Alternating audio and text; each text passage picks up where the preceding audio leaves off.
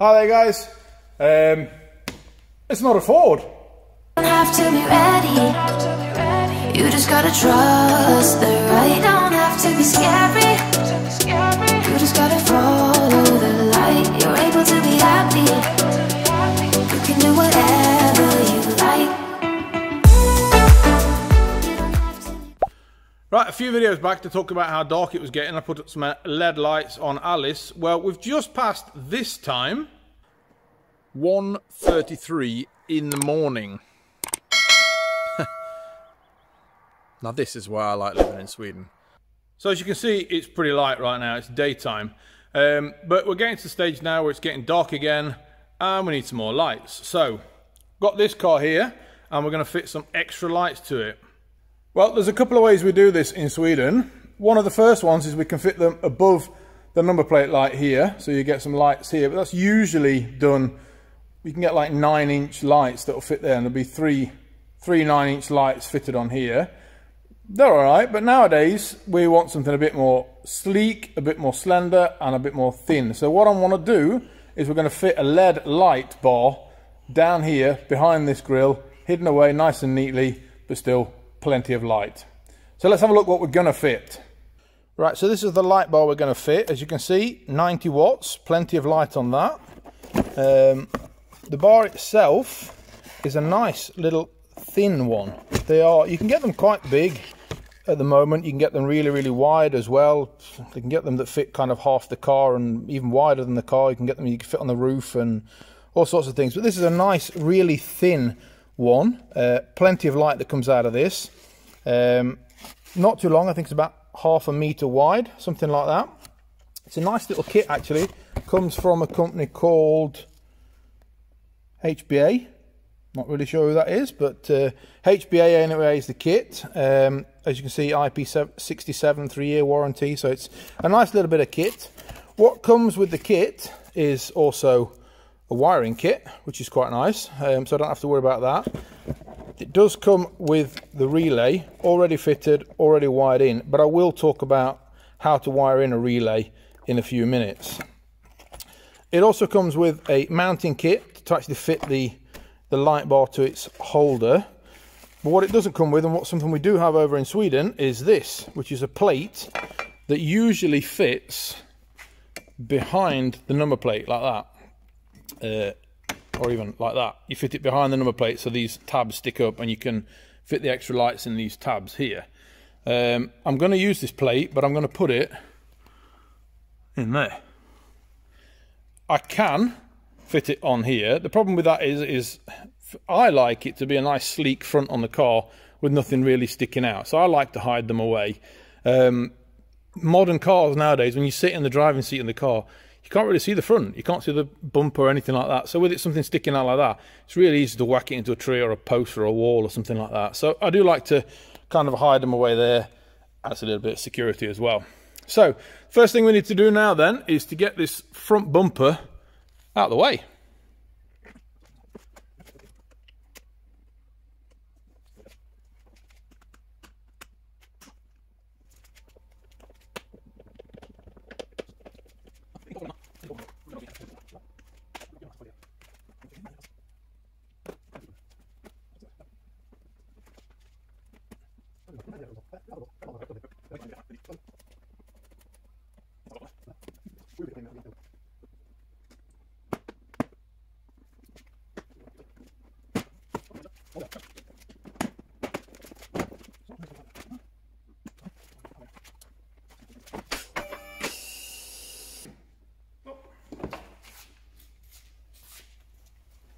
Right, so that's the bumper off. As you can see, it wasn't all that difficult.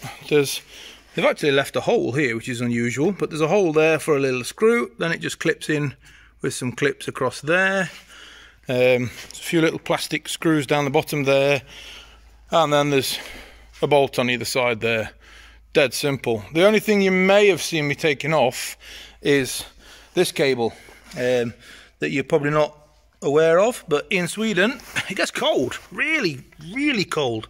So this cable here is for the engine heater. There you plug that cable there and it goes into the mains, the cable that goes in there, and this other end here goes into the engine.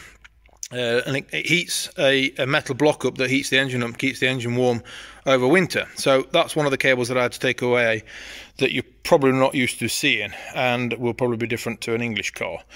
Other than that, the bumper came off really easily, really simple. Quite nice to take off actually, it was quite easy, so quite happy with that. As you can see, I've already fitted the plate that I was talking about earlier. Now what I want to do with this plate is fit this plate right in the middle of the bumper there, and as you can see the light bar then will hang down and it will go through the gap there underneath where the number plate is. So that is where I want to fit the extra light there. It'll be nicely hidden out the way, but still be able to light up the road perfectly well. So all I need to do now is drill a few holes there, bolt this to this bracket here, and then it's basically wire it in and put the bumper back on again.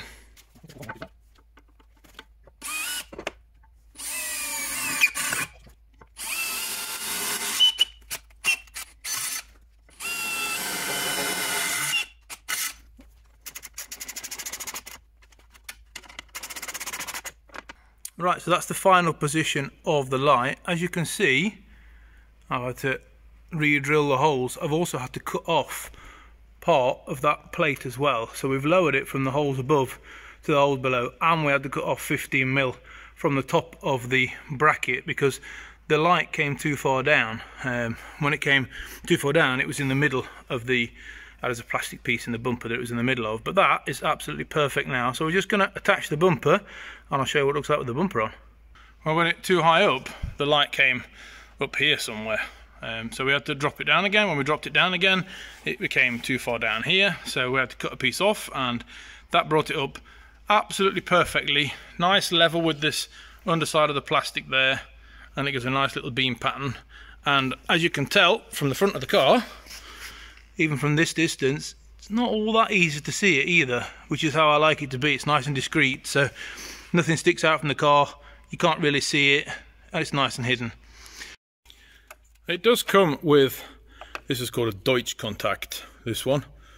Don't know if it's come from Germany or what it's about, but it's called a Deutsch Kontakt anyway. And it comes with a bit of cable attached to it, so you can wire that straight into another light if you want to, or if you want to wire it straight into a separate relay or whatever you want to do with it. But what it does come with, this kit, is a relay kit. So it's got the relay on it, and it also has a Deutsch Kontakt already fitted to it. So I'll be able to plug that straight into the light bar, and I don't have to worry about rewiring anything. Okay, so just wanted to talk about relays and how to wire in a relay. Basically, a relay is made up of two switches. You've got one switch there, and you've got the second switch up there. Well, basically this side here, we've got a 12-volt feed, and this one, in this case, because we're powering extra lights, this comes from the main beam. So when you switch on the main beam, we close that switch and we put 12-volt through the coil here, and this is labelled either 85 or 86 on here, doesn't matter which one. The other side of it will be then the 86 there, and that goes to earth. So one side is 12-volt, the other side is earth, and all this does is a low amp feed. So it's basically the feed from the feed from the main lights on the car. And as we're going to look at the video in a few minutes, we'll see that this one is the green cable. So as soon as you turn on the main beams, which is the green cable, we close that circuit, we put 12 volts through the coil in the relay, and then it goes out the other side to the earth. Now basically 86 and 85, it doesn't matter whether you put earth or live to 85 or 86, it makes no difference. So you can put 85 here and 86 there, or you can put 86 there and 85 there, it doesn't make any difference. When we put a 12-volt feed through this coil pack here, it turns this coil pack here magnetic, or the top of it here, about here, turns magnetic, and that then pulls this piece of metal here, closing that circuit. So this side of the circuit here is our 30 contact. Now this one is 12 volt plus it's fused and it's always 12 volt. So this goes directly from the battery. So we've got a 12 volt feed directly from the battery here, going all the way in to our 30 cable. So the power comes in here, and obviously it stops here. It won't go on to the light bulb there. The other side of the light bulb, as you can see, is earthed, but the main power to the light bulb isn't there because it's not open. Because it is open there. So as soon as we put power through here, we turn that magnetic there, and that will pull this piece here, and it will close that, and that means that the electricity then can flow all the way through here and out to that bulb. And this one is our 87 feed. So there are a simple diagram there for a fuse. We've got 85 and 86, that's one circuit, and as I say, it doesn't matter which way around you do these. We've got our 30, which is always 12 volt in, and then 87 is 87 out to the light bulb. Right, I've got the wires down there at the moment. Everything's hanging a bit loose at the moment, but everything's all wired in. These wires will obviously get tied up in a few minutes, but as you can see, what we've done here is we're going from the green cable, which is in the top there. It's the top middle connector. There's three cables going across the top, and the main beam is the middle one. So that is where we've connected into there, and as you can see right down the bottom there, we've got the earth going into the bolt on the beam there. So that's where we took the earth from. So they've got the main beam there and the earth down there, connected in with a little Scotch lock there.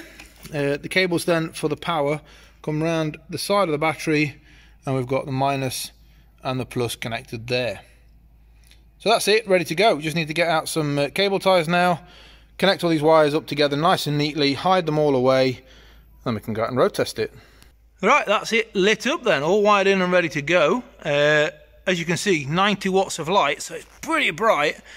We are still in the air with the car, but even at that, as you can see, in this bright workshop, that's quite a lot of light at the front there. That's going to be good in winter. So what we need to do now is get the bumper back on again. Right, that's all back together now then. And one last look under there. There it is, all nicely hidden under there. Right, that was it for this episode. Kia, not anything I've worked on before, but quite interesting to work on it. Quite nice to work on as well. Worked really well. I'm really pleased with how that light turned out as well. So if you want to see more videos, press that like and subscribe button. I'll see you in the next video. Thanks a lot, and bye-bye.